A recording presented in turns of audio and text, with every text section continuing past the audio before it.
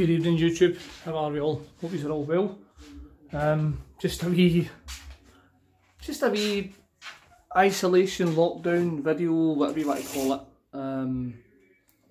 Just the one thing that I can be grateful for, excuse me for a wee second, is with all this extra time that I've not normally had, I've managed to make things that I don't normally do very often, and to be fair, it's, sorry excuse me for a wee sec, it's probably quite dark. It's quite nice because you get back to kind of basics, as it were. I found myself making food quite a lot. I don't mean that I'm eating it all the time and I'm turning into a fat slob. What I mean is that I'm actually getting back to making things like home dinners that I enjoy making. Today I used, a wee second or three, I don't know if any of you have got them guys. This is a wee, like a camping folding toasty maker grill thing I got as a birthday present from my partner Alana, which I absolutely love.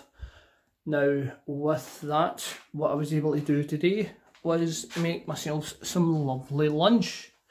Now the lunch I had was a toasted panini, right, which is obviously what the name. I put them in a sealable bag to make them last a bit longer.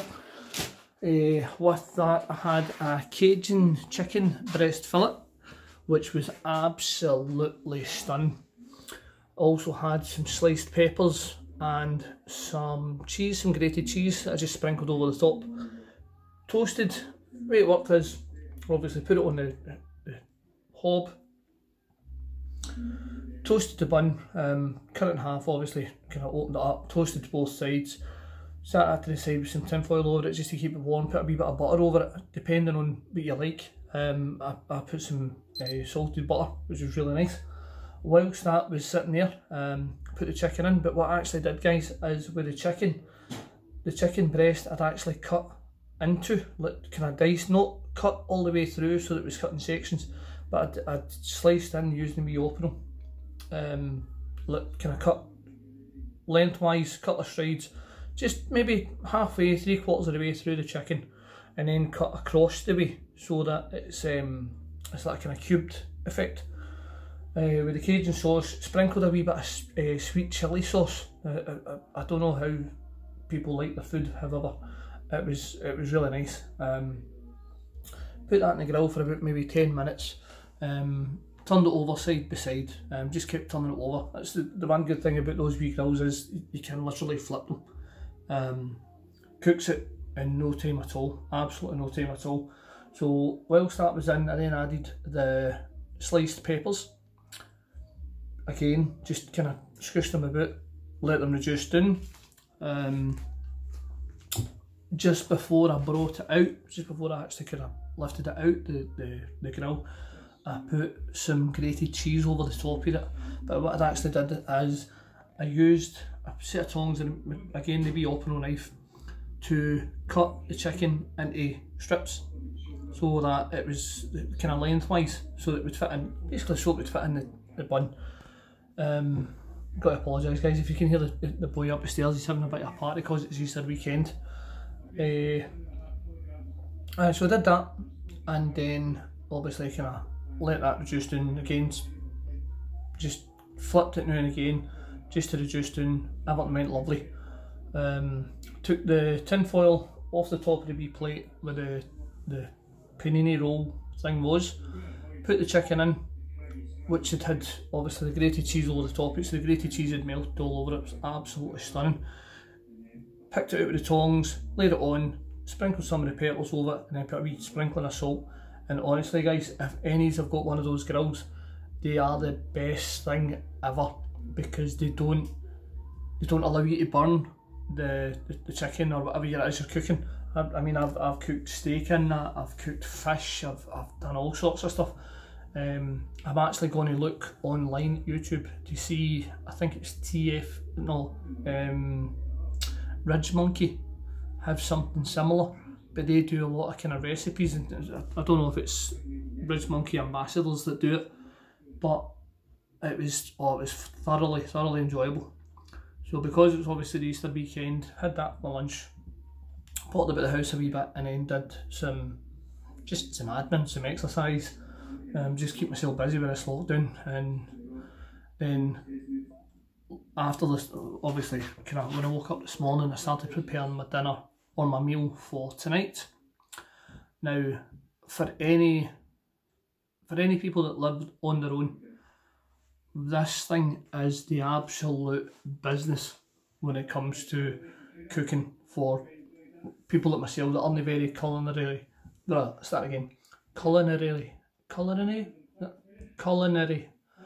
experienced. Right, I'm not a great cook. I'm not. One of my old pals for army used to joke that I was the only guy you knew that would burn water.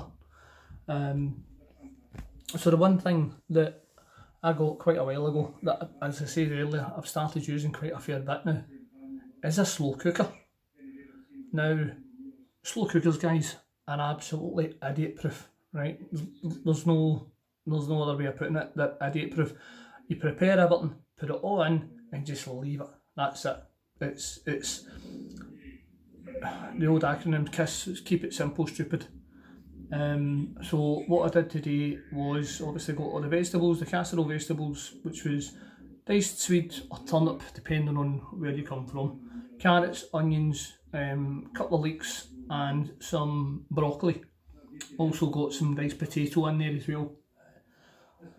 Along with that, put some beef stock cubes in, just let that kind of soak up for a wee bit, and then added probably about a pound and a half of diced beef. The one thing I forgot is when I go to bothies, or if I'm going away camping with friends and family, and I'll always try and make a point of having a main meal for when we get there. Normally when we go to a bothy, like the guys I'm going with, like Cam and Lachlan and stuff, each will prepare a main meal along with other sundries, like maybe take stuff for breakfast and what have you. So the way it works is, if we're going for 3 nights, I would take a main meal, Tam would take a main meal, Lachlan would take a main meal, and we would take it in turns, obviously making dinner for the 3 years, or however many are there. So what that actually made, that kind of got me thinking, going, well, do you know what, I'm going to start getting back into the practice of that. So excuse me for a wee second, guys, because it is Easter, it is Good Friday. I'm watching YouTube, because the guy upstairs is obviously having a bit of a party. So on that note, just a bit of kind of brief one. Cheers, hope you're all well.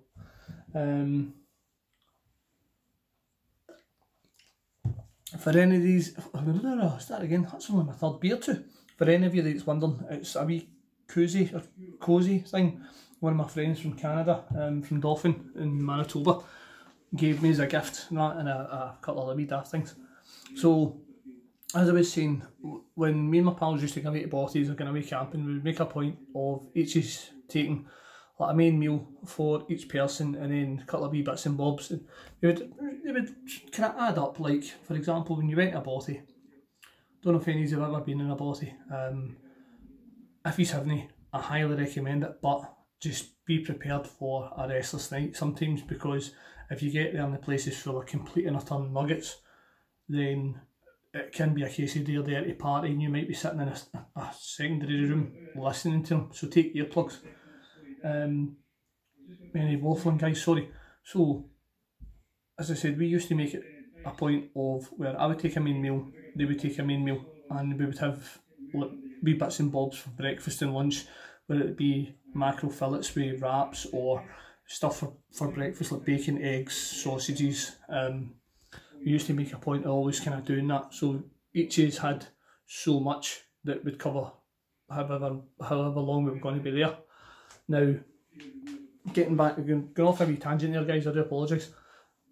With regards to the slow cooker, as I said, it is idiot proof, and to prove a point, guys, I've put this on at about 10 o'clock this morning. Now, how good does this look? Oh, stay my camera.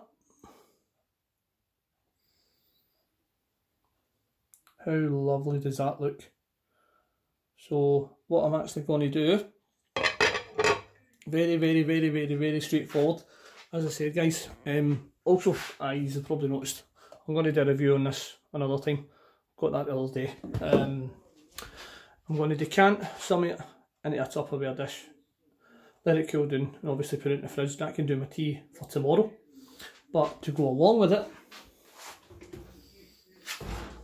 having cooled down, couple of wee Yorkshire puddings. So hopefully I've got you all salivating dramatically now. If you don't have a slow cooker, guys, it's the one thing I highly recommend. I mean, I've said to all my friends and family, most of my friends and family got a slow cooker, and they're idiot proof. They really are idiot proof. It is a simple case of, if you want to have, say, a chicken casserole, get all the ingredients, get them all prepared, and just launch the whole thing in and just leave it. Like, for example, if you go to bed one night, put the slow cooker on a low heat, or maybe a kind of warm heat, put everything in, stir it all around, add all the ingredients, and just leave it. You can go to bed, or you can go to work, come back in, and within the space of maybe 6-7 hours, depending on the heat temperature, or the heat setting, sorry, you'll find that you've got a nice big chunky hearty meal that is going to fill you up. And it's going to sound a bit daft here, guys, but I cannot recommend them highly enough. You can get all sorts of recipe books, you can get all sorts of, hang on a wee second, just while I reminded myself there. I'm going to be working my way through this. Tells you how to prepare, quick and easy, proven recipes. It was a gift of a friend. He went into a bookshop somewhere and found it. Knew that I had a slow cooker and thought that would do me, so do you know what? Thanks for that. But if you don't have a slow cooker, guys, the one bit of advice I will give you is get one, because your food, your variations of food are going to go astronomical. There is so many things online on Facebook and on Twitter and all sorts of stuff where you can get recipes that you wouldn't think you putting these things together, but in a slow cooker they work well. So as I said, bit of a quick video, didn't mean to kind of rant and rave and go off on a wee bit of a tangent, so I do apologise for that one. But I'm now going to go get my Yorkshire puddings out, get my plate served up, and sit and enjoy a nice, lovely, hearty, homemade beef stew in the house with a beer whilst I'm watching YouTube. So take care, guys, okay? I'll see you in a bit.